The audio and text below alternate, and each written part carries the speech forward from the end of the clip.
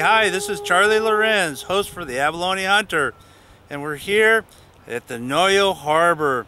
Basically, there's a lot of diving available here.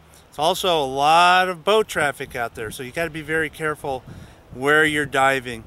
Behind me and over here to my right is a great place to dive, but the dangers is if you're going to have to go run off the jetty and swim across that channel where there's a lot of boat traffic usually to get to where all the abalone are over there. But I wouldn't recommend it unless you are very strong with your fin kicks, okay? But again, it's a short, easy way to get to where the abalone are here at the Noyo Harbor.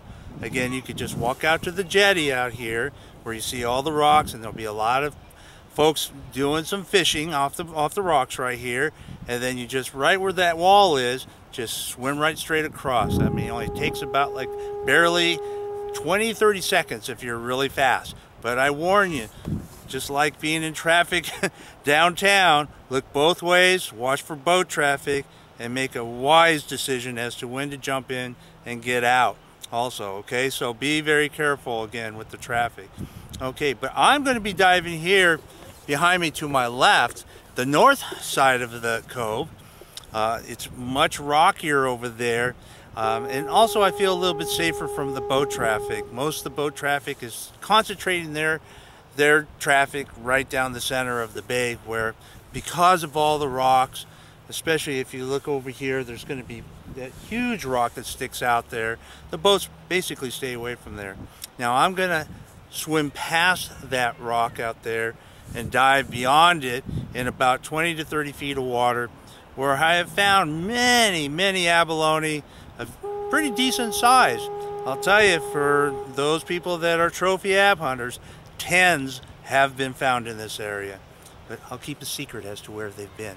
All right, let's go down to the beach and go have some fun. My goal was to go up, down, and around. Now we're getting closer to my dive destination. I'm going to walk all the way over here to those rocks and then start swimming out.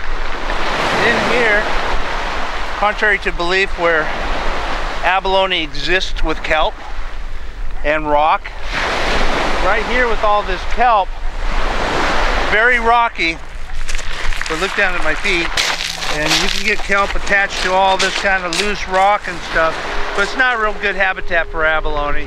They don't really care for it too much. They're looking for that big boulder, kind of with cracks and crevices that they can hang on to or hide underneath. So I would avoid diving in close here if you're going to be looking for abalone in the Noyo Harbor. If anything, right where this rock is, and some of those further rocks out there, it's more like the habitat that they're looking for. Bigger, more rock that they can tuck and hide in. When I get past that rock, with our tide today, we have 8 plus 2 point some odd. I'll probably still be diving only about 10 feet or so. It's not until I get a lot further where the depth starts getting down to 20 and then 30, and that's where I've been finding the bigger abs.